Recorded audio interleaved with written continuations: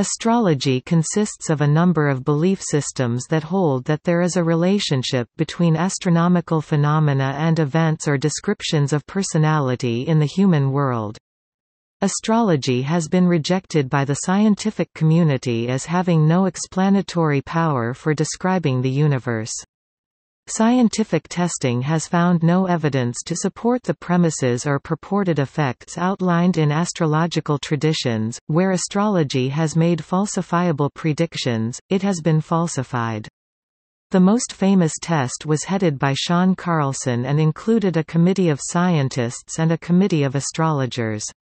It led to the conclusion that natal astrology performed no better than chance. Astrologer and psychologist Michel Gauquelin claimed to have found statistical support for the Mars effect in the birth dates of athletes, but it could not be replicated in further studies. The organizers of later studies claimed that Gauquelin had tried to influence their inclusion criteria for the study by suggesting specific individuals be removed. It has also been suggested, by Jeffrey Dean, that the reporting of birth times by parents before the 1950s may have caused the apparent effect. Astrology has not demonstrated its effectiveness in controlled studies and has no scientific validity, and is thus regarded as pseudoscience. There is no proposed mechanism of action by which the positions and motions of stars and planets could affect people and events on Earth in the way astrologers say they do that does not contradict well-understood, basic aspects of biology and physics.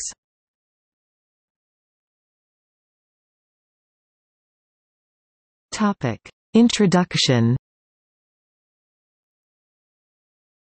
The majority of professional astrologers rely on performing astrology-based personality tests and making relevant predictions about the remunerator's future. Those who continue to have faith in astrology have been characterized as doing so, in spite of the fact that there is no verified scientific basis for their beliefs, and indeed that there is strong evidence to the contrary. Astrophysicist Neil deGrasse Tyson commented on astrological belief, saying that, "Part of knowing how to think is knowing how the laws of nature shape the world around us. Without that knowledge, without that capacity to think, you can easily become a victim of people who seek to take advantage of you."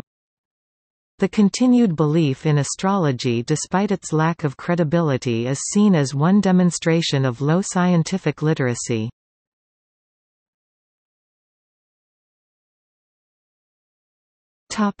Historical relationship with astronomy. The foundations of the theoretical structure used in astrology originate with the Babylonians, although widespread usage did not occur till the start of the Hellenistic period after Alexander the Great swept through Greece.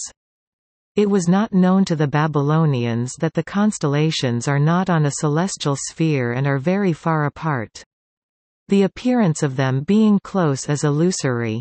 The exact demarcation of what a constellation is cultural, and varied between civilizations. Ptolemy's work on astronomy was driven to some extent by the desire, like all astrologers of the time, to easily calculate the planetary movements. Early Western astrology operated under the ancient Greek concepts of the macrocosm and microcosm, and thus medical astrology related what happened to the planets and other objects in the sky to medical operations. This provided a further motivator for the study of astronomy. While still defending the practice of astrology, Ptolemy acknowledged that the predictive power of astronomy for the motion of the planets and other celestial bodies ranked above astrological predictions. During the Islamic Golden Age, astronomy was funded so that the astronomical parameters, such as the eccentricity of the Sun's orbit, required for the Ptolemaic model could be calculated to a sufficient accuracy and precision. Those in positions of power, like the Fatimid Caliphate vizier in 1120, funded the construction of observatories so that astrological predictions, fueled by precise planetary information, could be made.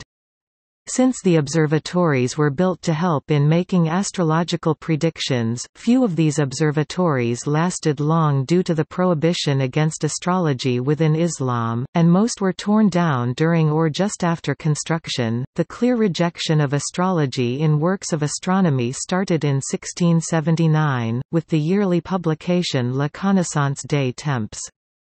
Unlike the West, in Iran, the rejection of heliocentrism continued up towards the start of the 20th century, in part motivated by a fear that this would undermine the widespread belief in astrology and Islamic cosmology in Iran.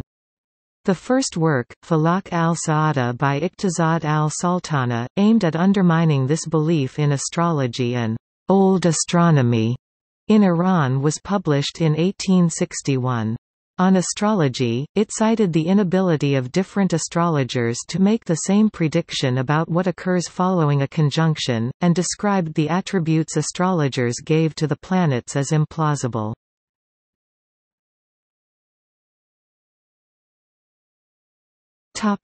Philosophy of science.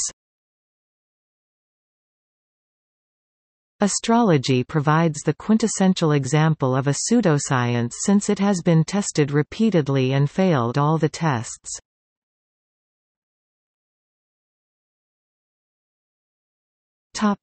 Falsifiability.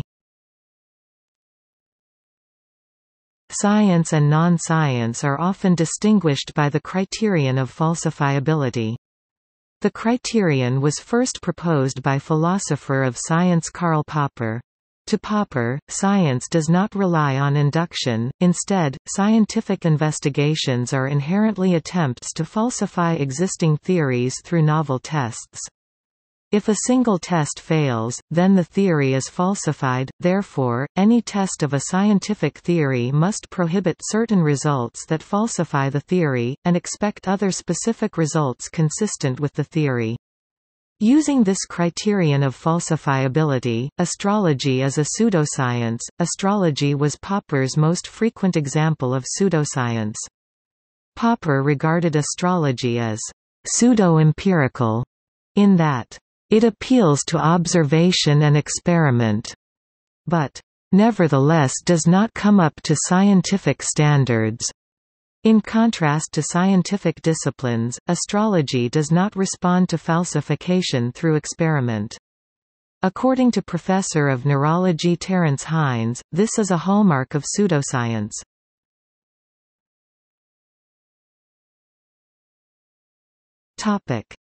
No puzzles to solve.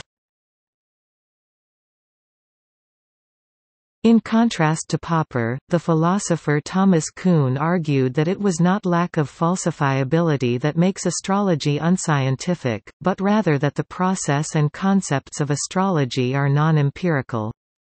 To Kuhn, although astrologers had, historically, made predictions that categorically failed, this in itself does not make it unscientific, nor do the attempts by astrologers to explain away the failure by claiming it was due to the creation of a horoscope being very difficult through subsuming, after the fact, a more general horoscope that leads to a different prediction. Rather, in Kuhn's eyes, astrology is not science because it was always more akin to medieval medicine. They followed a sequence of rules and guidelines for a seemingly necessary field with known shortcomings, but they did no research because the fields are not amenable to research, and so, they had no puzzles to solve and therefore no science to practice. While an astronomer could correct for failure, an astrologer could not. An astrologer could only explain away failure but could not revise the astrological hypothesis in a meaningful way. As such, to Kuhn, even if the stars could influence the path of humans through life, astrology is not scientific.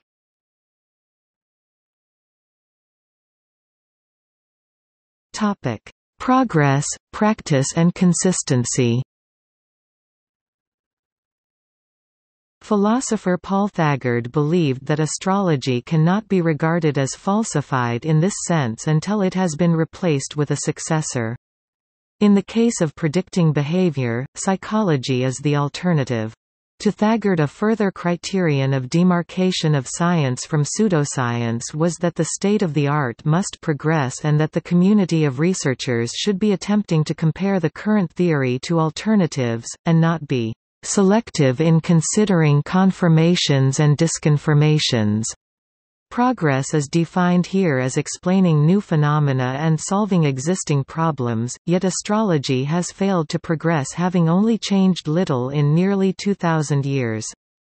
To Thagard, astrologers are acting as though engaged in normal science, believing that the foundations of astrology were well established despite the many unsolved problems, and in the face of better alternative theories, psychology.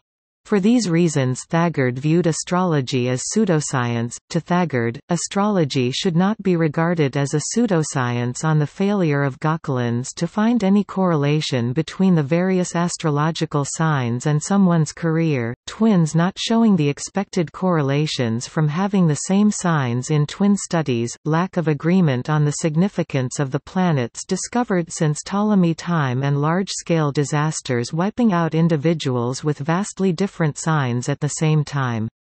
Rather, his demarcation of science requires three distinct foci: theory, community, and historical context. While verification and falsifiability focused on the theory, Kuhn's work focused on the historical context, but the astrological community should also be considered. Whether or not they are focused on comparing their approach to others, have a consistent approach, try to falsify their theory through experiment. In this approach, true falsification rather than modifying a theory to avoid the falsification only really occurs when an alternative theory is proposed.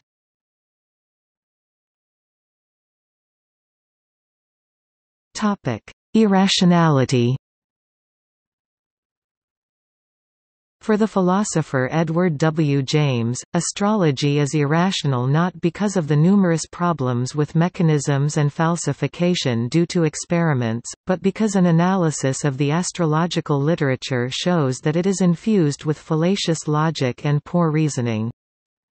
What if throughout astrological writings we meet little appreciation of coherence, blatant insensitivity to evidence, no sense of a hierarchy of reasons, slight command over the contextual force of criteria, stubborn unwillingness to pursue an argument where it leads, stark naivete concerning the efficacy of explanation, and so on? In that case, I think, we are perfectly justified in rejecting astrology as irrational. Astrology simply fails to meet the multifarious demands of legitimate reasoning. This poor reasoning includes appeals to ancient astrologers such as Kepler despite any relevance of topic or specific reasoning, and vague claims. The claim that evidence for astrology is that people born at roughly the same place have a life pattern that is very similar is vague, but also ignores that time is reference frame dependent and gives no definition of same place, despite the planets moving in the reference frame of the Solar System.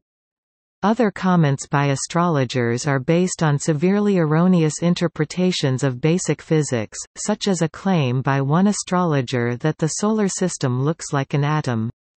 Further, James noted that response to criticism also relies on faulty logic, an example of which was a response to twin studies with the statement that coincidences in twins are due to astrology, but any differences are due to heredity and environment, while for other astrologers the issues are too difficult and they just want to get back to their astrology. Further, to astrologers, if something appears in their favor, they latch upon it as proof, while making no attempt to explore its implications, preferring to refer to the item in favor as definitive. Possibilities that do not make astrology look favorable are ignored.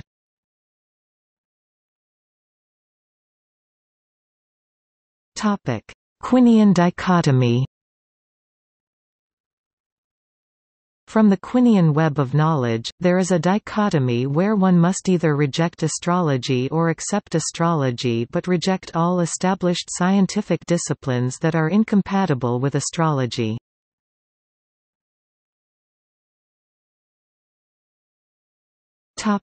Tests of astrology. Astrologers often avoid making verifiable predictions, and instead rely on vague statements that let them try to avoid falsification. Across several centuries of testing, the predictions of astrology have never been more accurate than that expected by chance alone. One approach used in testing astrology quantitatively is through blind experiment. When specific predictions from astrologers were tested in rigorous experimental procedures in the Carlson test, the predictions were falsified. All controlled experiments have failed to show any effect.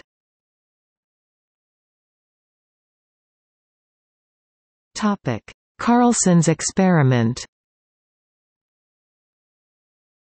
The Sean Carlson's double-blind chart matching tests, in which 28 astrologers agreed to match over 100 natal charts to psychological profiles generated by the California Psychological Inventory (CPI) test, is one of the most renowned tests of astrology, and was published in a highly prestigious journal, Nature.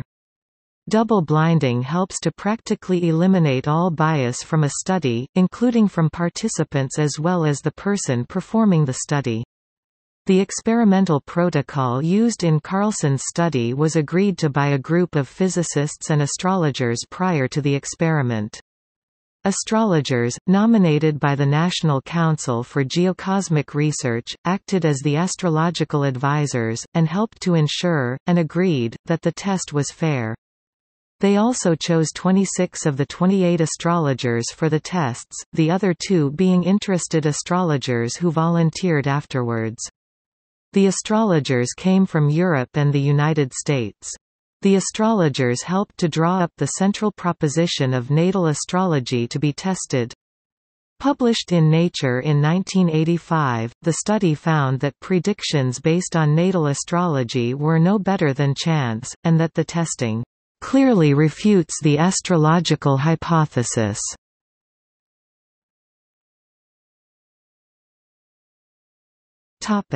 Dean and Kelly.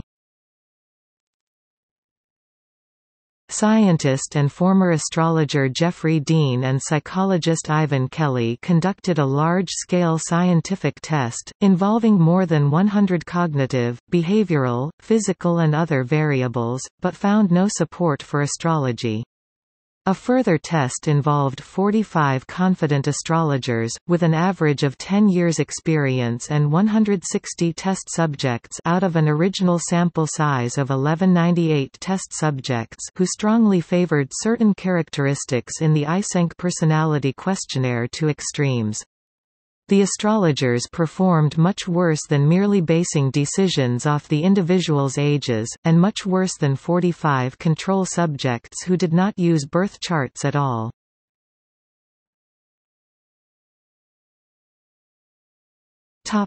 Other tests. A meta-analysis was conducted, pooling 40 studies consisting of 700 astrologers and over 1,000 birth charts. 10 of the tests, which had a total of 300 participating, involved the astrologers picking the correct chart interpretation out of a number of others that were not the astrologically correct chart interpretation, usually 3 to 5 others. When the date and other obvious clues were removed, no significant results were found to suggest there was any preferred chart. In 10 studies, participants picked horoscopes that they felt were accurate descriptions, with one being the correct answer. Again, the results were no better than chance. In a study of 2011 sets of people born within 5 minutes of each other, time twins, to see if there was any discernible effect, no effect was seen. Quantitative sociologist David Voas examined the census data for more than 20 million individuals in England and Wales to see if star signs corresponded to marriage arrangements. No effect was seen.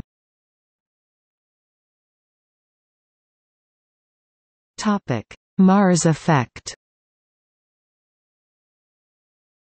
In 1955, astrologer and psychologist Michel Gauquelin stated that although he had failed to find evidence to support such indicators as the zodiacal signs and planetary aspects in astrology, he had found positive correlations between the diurnal positions of some of the planets and success in professions such as doctors, scientists, athletes, actors, writers, painters, etc., which astrology traditionally associates with those planets.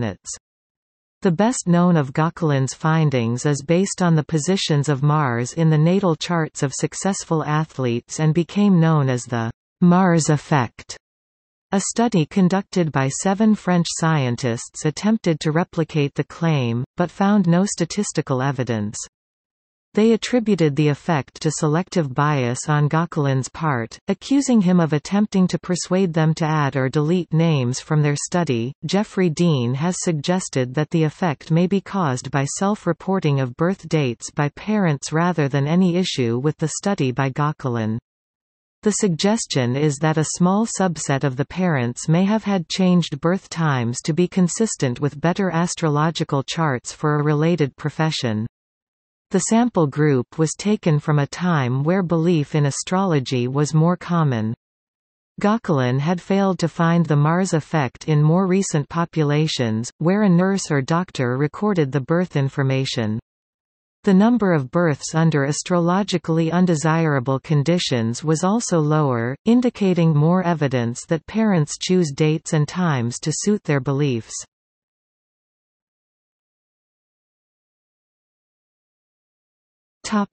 Theoretic obstacles.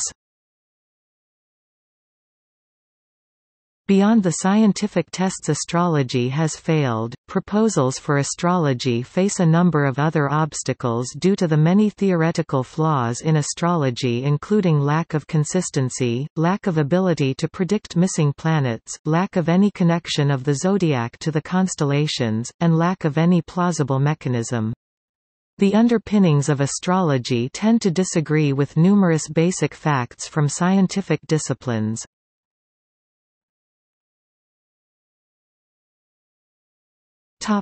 Lack of consistency.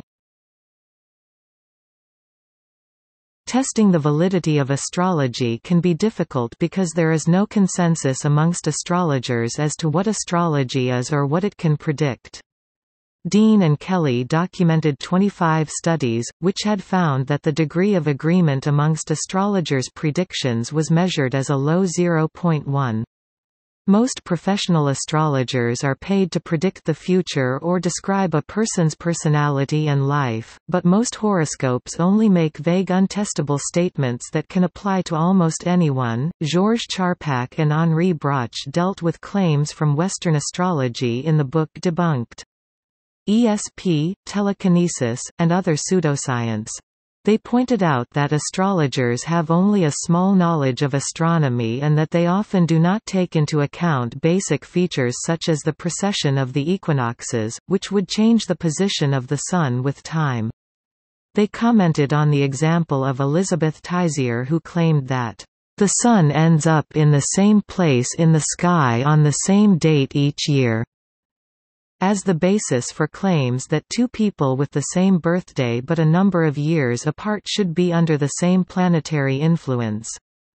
Charpak and Broch noted that, "There is a difference of about 22,000 miles between Earth's location on any specific date in 2 successive years," and that thus they should not be under the same influence according to astrology. Over a 40 years period there would be a difference greater than 780,000 miles.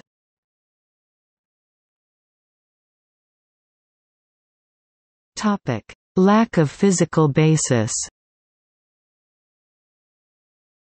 Edward W. James, commented that attaching significance to the constellation on the celestial sphere the Sun is in at sunset was done on the basis of human factors. Namely, that astrologers didn't want to wake up early, and the exact time of noon was hard to know. Further, the creation of the zodiac and the disconnect from the constellations was because the Sun is not in each constellation for the same amount of time. This disconnection from the constellations led to the problem with precession separating the zodiac symbols from the constellations that they once were related to. Philosopher of science, Massimo Pigliucci, commenting on the movement, opined, "Well then, which sign should I look up when I open my Sunday paper, I wonder?" The tropical zodiac has no connection to the stars, and as long as no claims are made that the constellations themselves are in the associated sign, astrologers avoid the concept that precession seemingly moves the constellations because they don't reference them. Charpak and Brach, noting this, referred to astrology based on the tropical zodiac as being empty boxes that have nothing to do with anything and are devoid of any consistency or correspondence with the stars. Sole use of the tropical zodiac is inconsistent with references made, by the same astrologers, to the age of Aquarius, which depends on when the vernal point enters the constellation of Aquarius.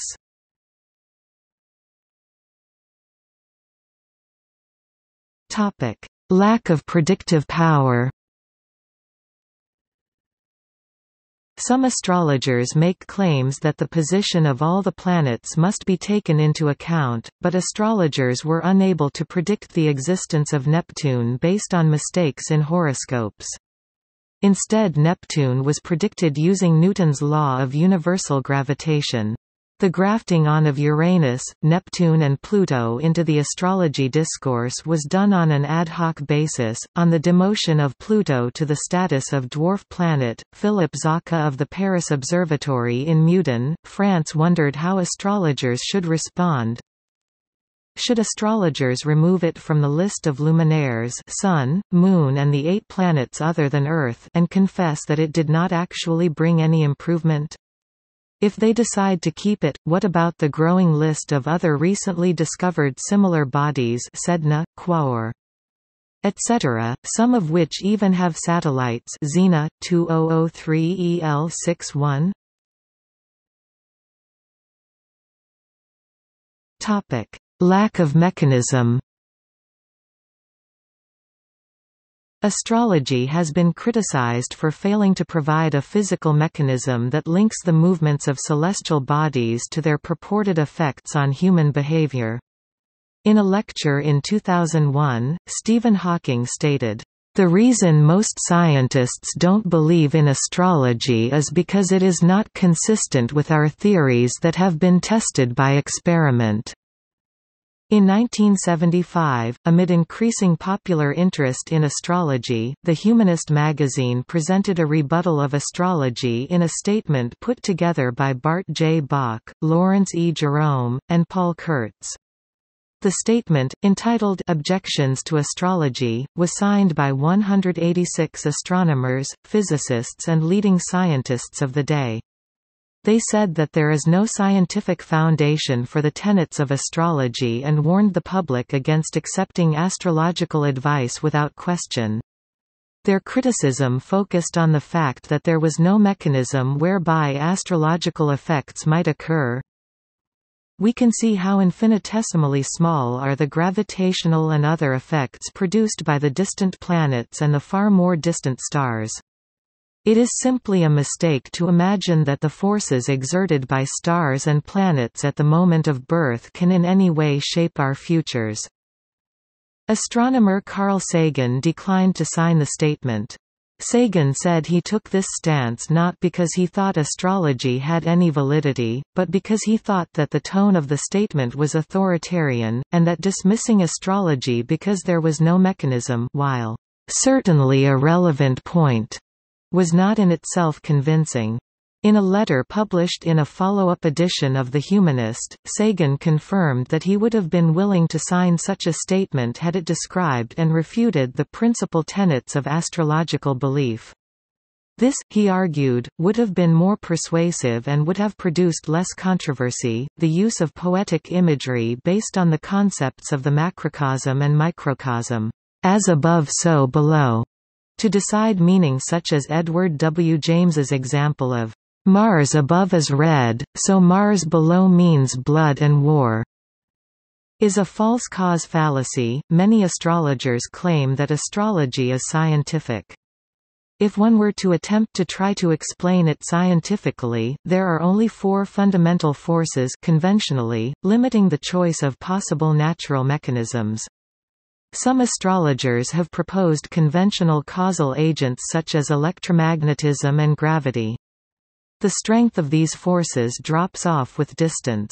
Scientists reject these proposed mechanisms as implausible since, for example, the magnetic field, when measured from Earth, of a large but distant planet such as Jupiter is far smaller than that produced by ordinary household appliances. Astronomer Phil Plait noted that in terms of magnitude, the Sun is the only object with an electromagnetic field of note, but astrology isn't based just off the Sun alone. While astrologers could try to suggest a fifth force, this is inconsistent with the trends in physics with the unification of electromagnetism and the weak force into the electroweak force. If the astrologer insisted on being inconsistent with the current understanding and evidential basis of physics, that would be an extraordinary claim. It would also be inconsistent with the other forces which drop off with distance. If distance is irrelevant, then, logically, all objects in space should be taken into account. Carl Jung sought to invoke synchronicity, the claim that two events have some sort of a causal connection, to explain the lack of statistically significant results on astrology from a single study he conducted. However, synchronicity itself is considered neither testable nor falsifiable. The study was subsequently heavily criticized for its non-random sample and its use of statistics and also its lack of consistency with astrology.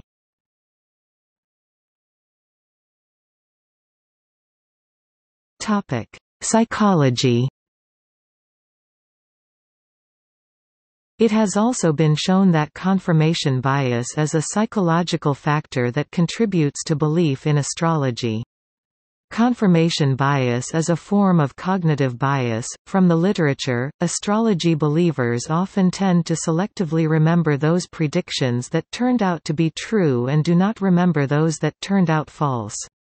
Another, separate, form of confirmation bias also plays a role, where believers often fail to distinguish between messages that demonstrate special ability and those that do not. Thus there are two distinct forms of confirmation bias that are under study with respect to astrological belief. The Barnum effect is the tendency for an individual to give a high accuracy rating to a description of their personality that's supposedly tailored specifically for them, but is, in fact, vague and general enough to apply to a wide range of people. If more information is requested for a prediction, the more accepting people are of the results. In 1949, Bertram Forer conducted a personality test on students in his classroom. Each student was given a supposedly individual assessment, but actually all students received the same assessment. The personality descriptions were taken from a book on astrology. When the students were asked to comment on the accuracy of the test, more than 40% gave it the top mark of 5 out of 5, and the average rating was 4.2. The results of this study have been replicated in numerous other studies. The study of the Barnum-Forer effect has been focused mostly on the level of acceptance of fake horoscopes and fake astrological personality profiles. Recipients of these personality assessments consistently fail to distinguish between common and uncommon personality descriptors. In a study by Paul Rogers and Janice Soul 2009, which was consistent with previous research on the issue, it was found that those who believed in astrology are generally more susceptible to giving more credence to the Barnum profile than skeptics. By a process known as self-attribution, it has been shown in numerous studies that individuals with knowledge of astrology tend to describe their personalities in terms of traits compatible with their astrological signs. The effect is heightened when the individuals were aware that the personality description was being used to discuss astrology. Individuals who were not familiar with astrology had no such tendency.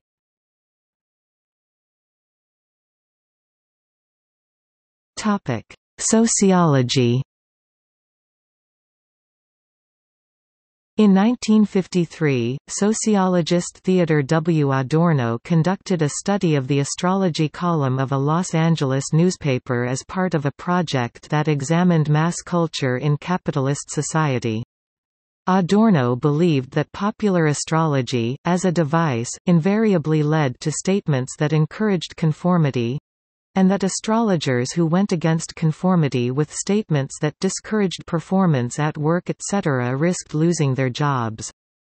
Adorno concluded that astrology was a large-scale manifestation of systematic irrationalism, where flattery and vague generalizations subtly led individuals to believe the author of the column addressed them directly. Adorno drew a parallel with the phrase opium of the people, by Karl Marx, by commenting, "Occultism is the metaphysic of the dopes. False balance is where a false, unaccepted or spurious viewpoint is included alongside a well-reasoned one in media reports and TV appearances, and as a result the false balance implies, 'There were two equal sides to a story when clearly there were not.'" During Wonders of the Solar System, a TV program by the BBC, the physicist Brian Cox said, "Despite the fact that astrology is a load of rubbish, Jupiter can in fact have a profound influence on our planet. And it's through a force, gravity."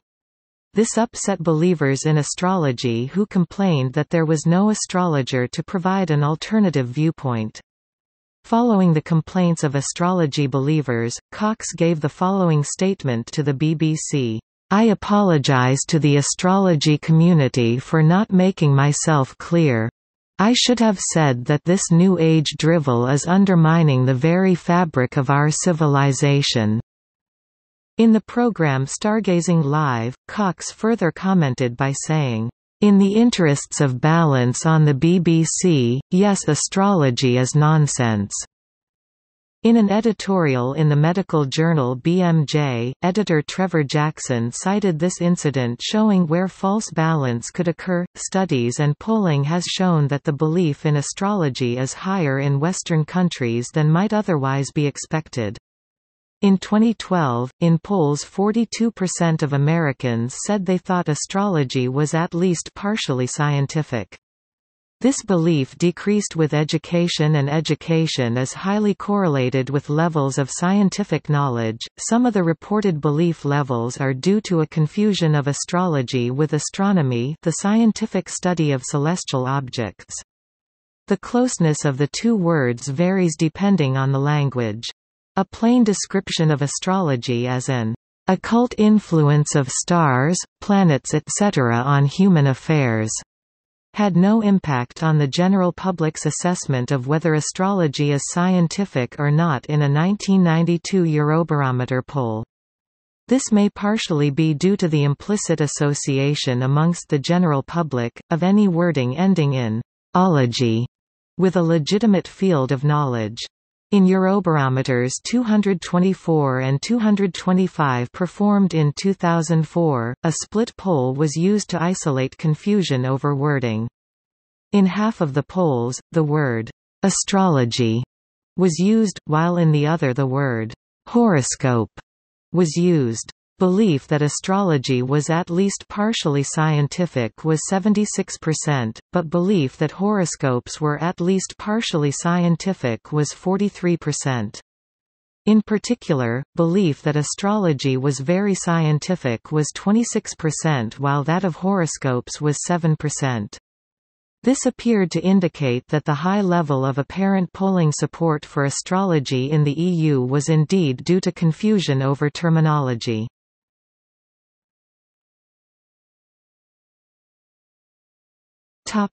See also: List of topics characterized as pseudoscience, Religion and science. Notes